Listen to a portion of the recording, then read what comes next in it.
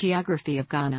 Ghana is a country in Africa, along the Gulf of Guinea, just a few degrees north of the equator. Ghana encompasses plains, low hills, rivers, Lake Volta, the world's largest artificial lake, Dodi Island and Bobowasi Island on the South Atlantic Ocean coast off Ghana. Ghana can be divided into 4 different geographical ecoregions. The coastline is mostly a low, sandy shore backed by plains and scrub and intersected by several rivers and streams. The northern part of Ghana features high plains. Southwest and south-central Ghana is made up of a forested plateau region consisting of the Ashanti uplands and the Kwahu Plateau. The hilly Akwapim-Togo ranges are found along Ghana's eastern international border. The Volta Basin takes up most of south-central Ghana, and Ghana's highest point is Mount Afadja, which is found in the Akwapim-Togo ranges. The climate is tropical and the eastern coastal belt is warm and comparatively dry. The southwest corner of Ghana is hot and humid, and the north of Ghana is warm and wet. Lake Volta, the world's largest artificial lake, extends through small portions of southeastern Ghana, and many tributary rivers such as the Oti and Afram rivers flow into it. The northernmost part of Ghana is Pulmakong and the southernmost part of Ghana is Cape 3 Points near Axum.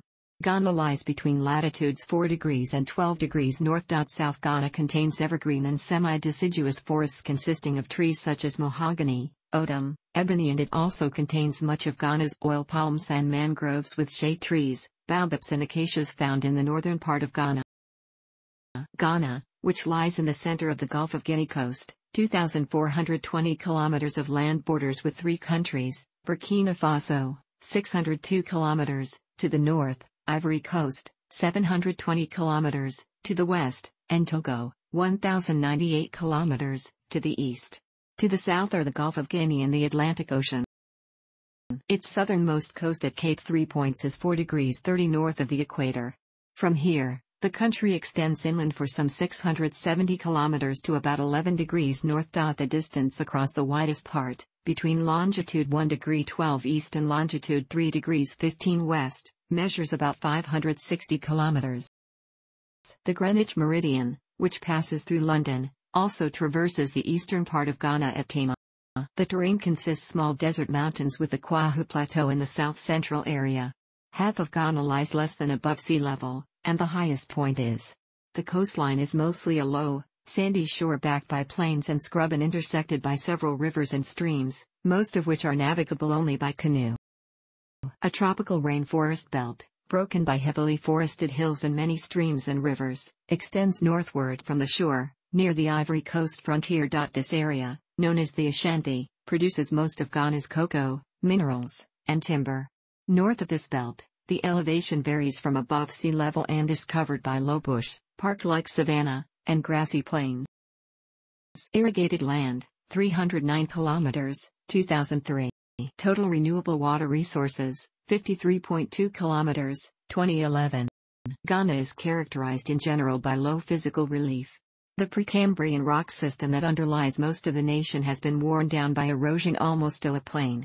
The highest elevation in Ghana, Mount Afadja in the Akwapim-Togo ranges, rises 880 meters above sea level. There are 4 distinct geographical regions. Low plains stretch across the southern part of Ghana. To their north lie 3 regions, the Ashanti uplands, the Akwapim-Togo ranges, and the Volta Basin. The 4th region, the High Plains, occupies the northern and northwestern sector of Ghana. Like most West African countries, Ghana has no natural harbors. Because strong surf pounds the shoreline, 2 artificial harbors were built at Takoradi and Tema, the latter completed in 1961, to accommodate Ghana's shipping needs. The low plains comprise the 4 subregions of the coastal savanna, the Volta Delta, the Accra Plains, and the Akan lowlands or peneplains. A narrow strip of grassy and scrubby coast runs from a point near Takoradi in the west to the Togo border in the east. This coastal savanna, only about 8 kilometers in width at its western end, stretches eastward through the Accra Plains, where it widens to more than 80 kilometers, and terminates at the southeastern corner of the country at the lower end of the Akwapim-Togo ranges. Almost flat and featureless, the Accra Plains descend gradually to the Gulf from a height of about 150 meters. The topography east of the city of Accra is marked by a succession of ridges and spoon-shaped valleys. The hills and slopes in this area are the favored lands for cultivation. Shifting cultivation is the usual agricultural practice because of the swampy nature of the very low-lying areas during the rainy seasons and the periodic blocking off the rivers at the coast by sandbars that form lagoons. A plan to irrigate the Accra Plains was announced in 1984. Should this plan come to reality, much of the area could be open to large-scale cultivation. To the west of Accra, the low plains contain wider valleys and rounded low hills, with occasional rocky headlands. In general, the land is flat and covered with grass and scrub. Dense groves of coconut palms front the coastline. Several commercial centers, including Winneba, Salt Pond, and Cape Coast, are located here. Winneba has a small livestock industry and palm tree cultivation is expanding in the area away from the coast, with the predominant occupation of the coastal inhabitants being fishing via dugout canoe. The Volta Delta, which forms a distinct subregion of the low plains, extends into the Gulf of Guinea in the extreme southeast. The delta's rock formation, consisting of thick layers of sandstone, some limestone, and silt deposits, is flat, featureless, and relatively young. As the delta grew outward over the centuries, sandbars developed across the mouths of the Volta and smaller rivers that empty into the Gulf in the same area, forming numerous lagoons, some quite large, making road construction difficult. To avoid the lowest-lying areas, the road between Accra and Quetta makes a detour inland just before reaching Ada, and approaches Quetta from the east along the narrow spit on which the town stands. Road links with Quetta continue to be a problem. By 1989, it was estimated that more than 3,000 houses in the town had been swallowed by flooding from the lagoon. About 1,500 other houses were destroyed by erosion caused by the powerful waves of the sea. This flat, silt-composed delta region with its abundance of water supports shallot, corn, and cassava cultivation in the region. The sandy soil of the delta gave rise to the copra industry. Salt making, from the plentiful supply in the dried beds of the lagoons, provides additional employment. The main occupation of the delta people is fishing, an industry that supplies dried and salted fish to other parts of the country. The largest part of the low plains is the Akan lowlands. Some experts prefer to classify this region as a subdivision of the Ashanti uplands because of the many characteristics they share. Unlike the uplands, the height of the Akan lowlands is generally between sea level and 150 meters. Some ranges and hills rise to about 300 meters, but few exceed 600 meters. The lowlands that lie to the south of the Ashanti uplands receive the many rivers that make their way to the sea. The Akan lowlands contain the basins of the Denshu River, the Pra River, the Ankoba River, and the Tano River, all of which play important roles in the economy of Ghana. The Denshu River Basin, location of the important urban centers of Kwahu and Nsawam in the eastern lowlands, has an undulating topography. Many of the hills here have craggy summits, which give a striking appearance to the landscape. The upper section of the Pra River Basin, to the west of the Denshu, is relatively flat. The topography of its lower reaches resembles that of the Denshu Basin and is a rich cocoa and food-producing region. The valley of the Biram River, one of the main tributaries of the Pra, is Ghana's most important diamond-producing area. The Ankoba River Basin and the middle and lower basins of the Tano River to the west of the lowlands form the largest subdivision of the Akan lowlands. Here annual rainfall between 1,500 and 2,150 millimeters helps assure a dense forest cover. In addition to timber, the area is rich in minerals. The Tarkwa goldfield, the diamond operations of the Bonsu Valley, and high-grade manganese deposits are all found in this area. The middle and lower Tano basins have been intensely explored for oil and natural gas since the mid-1980s. The lower basins of the Pra, Biram, Denshu, and Ankoba rivers are also sites for palm tree cultivation. Comprising the southern Ashanti uplands and the Kwahu Plateau, the Ashanti uplands lie just north of the Akan lowlands and stretch from the Ivory Coast border in the west to the elevated edge of the Volta Basin in the east. Stretching in a northwest to southeast direction, the Kwahu Plateau extends 193 kilometers between Kwahu in the east and Wenchi in the northwest. The average elevation of the plateau is about 450 meters, rising to a maximum of 762 meters. The relatively cool temperatures of the plateau were attractive to Europeans, particularly missionaries, who founded many well-known schools and colleges in this region. The plateau forms one of the important physical divides in Ghana. From its northeastern slopes, the Afram and Prudence rivers flow into the Volta River, while from the opposite side, the Pra, Biram, Ofin, Tano, and other rivers flow south toward the sea. The plateau also marks the northernmost limit of the forest zone. Although large areas of the forest cover have been destroyed through farming, enough deciduous forest remains to shade the headwaters of the rivers that flow from the plateau. The southern Ashanti uplands, extending from the foot of the Kwahu Plateau in the north to the lowlands in the south, slope gently from an elevation of about 300 meters in the north to about 150 meters in the south. The region contains several hills and ranges as well as several towns of historical and economic importance, including Kumasi, Ghana's second largest city and former capital of the Ashanti. Bobowasi and Konongo, two of the country's gold mining centers, are also located here. The region is Ghana's chief producer of cocoa, and its tropical forests continue to be a vital source of timber for the lumber industry. Taking the central part of Ghana, the Volta Basin covers about 45% of the nation's total land surface. Its northern section, which lies above the upper part of Lake Volta, rises to a height of 150 to 215 meters above sea level. Elevations of the Konkori Scarp to the west and the Gambega Scarp to the north reach from 300 to 460 meters. To the south and the southwest, the basin is less than 300 meters. The Kwahu Plateau marks the southern end of the basin, and forms a natural part of the Ashanti uplands. The basin is characterized by poor soil, generally of Voltane sandstone. Annual rainfall averages between 1,000 and 1,140 millimeters. The most widespread vegetation type is savanna, the woodlands of which, depending on local soil and climatic conditions, may contain such trees as red ironwood and shea. The basin's population, principally farmers, is low in density, especially in the central and northwestern areas of the basin, where tsetse flies are common. Archaeological finds indicate that the region was once more heavily populated. Periodic burning occurred over extensive areas for perhaps more than a millennium, exposing the soil to excessive drying and erosion, rendering the area less attractive to cultivators. In contrast with the rest of the region are the Afram Plains, located in the southeastern corner of the basin. Here the terrain is low, averaging 60 to 150 meters in elevation, and annual rainfall is between 1,140 and about 1,400 millimeters. Near the Afram River, much of the surrounding countryside is flooded or swampy during the rainy seasons. With the creation of Lake Volta, 8,500 kilometers in area, in the mid-1960s, much of the Afram Plains was submerged. Despite the construction of roads to connect communities displaced by the lake, road transportation in the region remains poor. Renewed efforts to improve communications, to enhance agricultural production, and to improve standards of living began in earnest in the mid-1980s. The general terrain in the northern and northwestern part of Ghana outside the Volta Basin consists of a dissected plateau, which averages between 150 and 300 meters in elevation and, in some places, is even higher.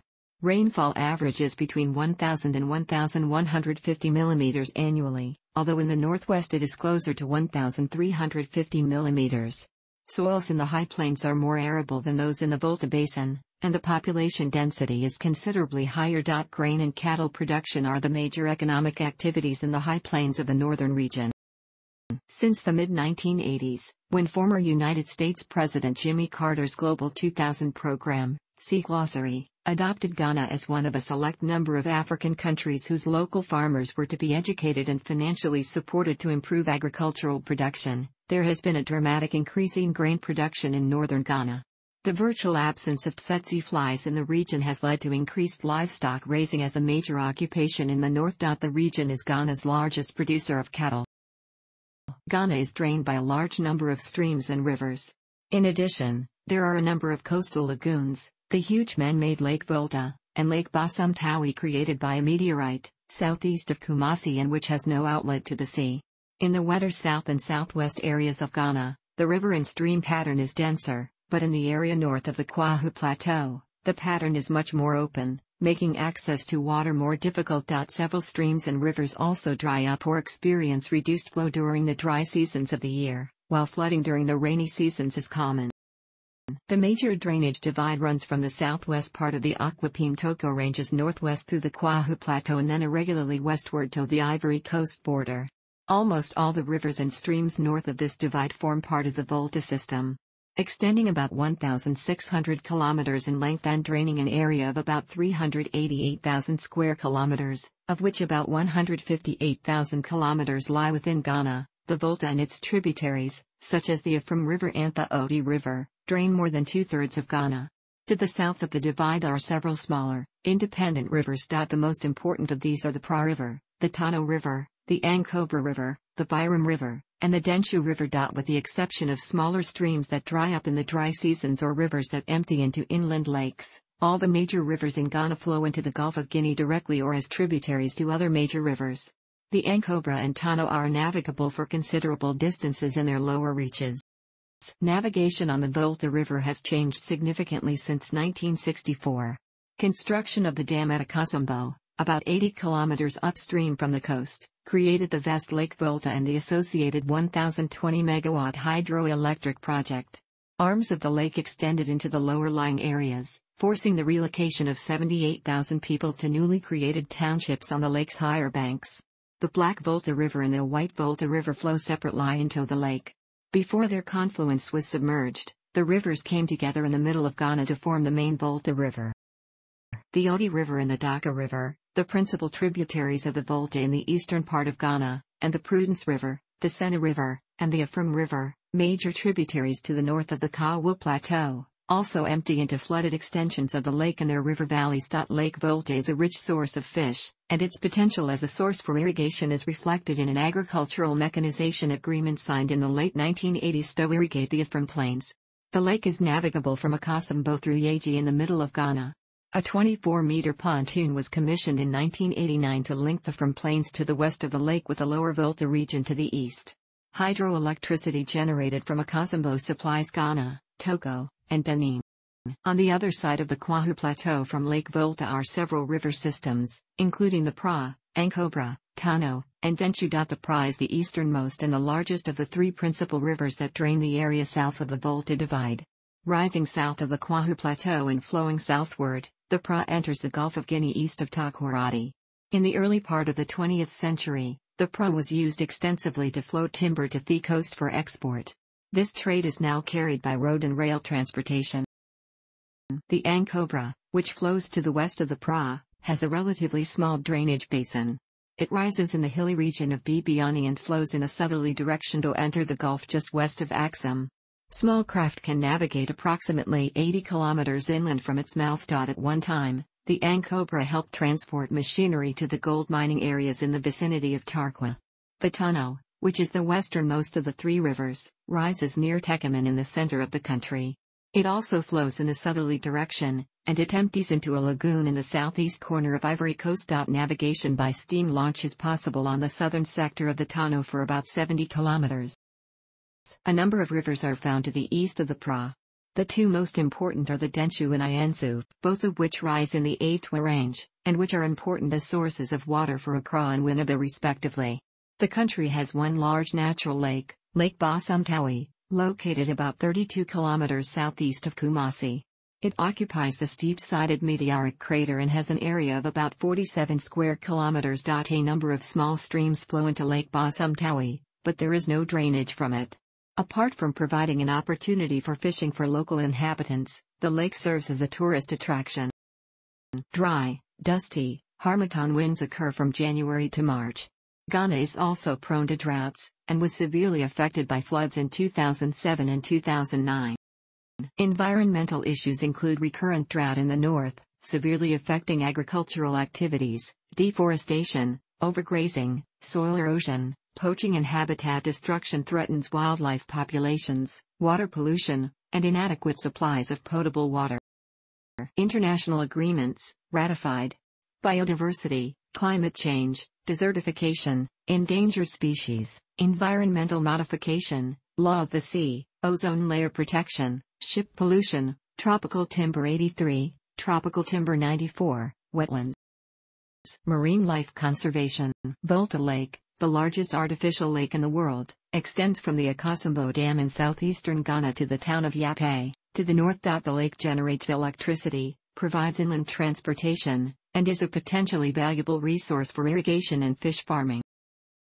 Ghana has a large and well-preserved national park system that includes Kakum National Park in the central region, Mole National Park in the northern region, Daiga National Park along the western bank of the Volta Lake. This is a list of the extreme points of Ghana, the points that are farther north, south, east or west than any other location. Thanks for watching. Don't forget like the video and don't forget to subscribe.